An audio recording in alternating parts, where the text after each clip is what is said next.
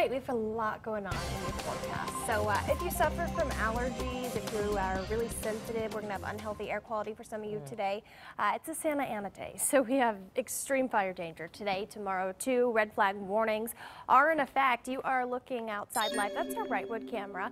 I mentioned the red flag warnings. They're going to be in effect throughout the day today for much of tomorrow, at least through tomorrow evening at 6 o'clock. Now, in addition to that, we also have high wind warnings in gold for many of our mountain communities. That's where wind gusts could get up to 70 miles per hour.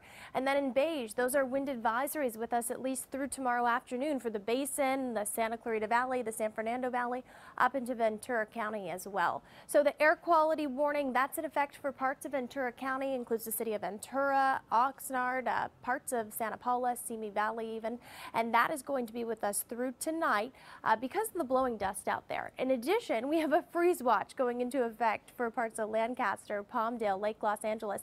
This goes into effect early tomorrow morning, actually. It'll be with us through tomorrow at 8 o'clock because of really chilly overnight temperatures. 50s, 60s out the door right now. Winds are already picking up. So the winds shifted. Yesterday we had an onshore wind. Now the northeast winds really picking up from Highland to Fontana, Santa Clarita to the mountains of Ventura County. As the morning goes on, we'll continue to see winds picking up. Visibility is not an issue this morning. Let's go through your wind future cast. Santa Ana events tend to peak around 10, 11 o'clock in the morning. We'll be seeing wind gusts well into the 30, 40 mile per hour range. Continuing into this afternoon, overnight into tomorrow, I don't think we'll see any relief until tomorrow around lunchtime when winds will come down, but just by about 5, 10 miles per hour. So still very gusty conditions throughout your day tomorrow, even through Saturday morning. So we could see those red flag warnings extended.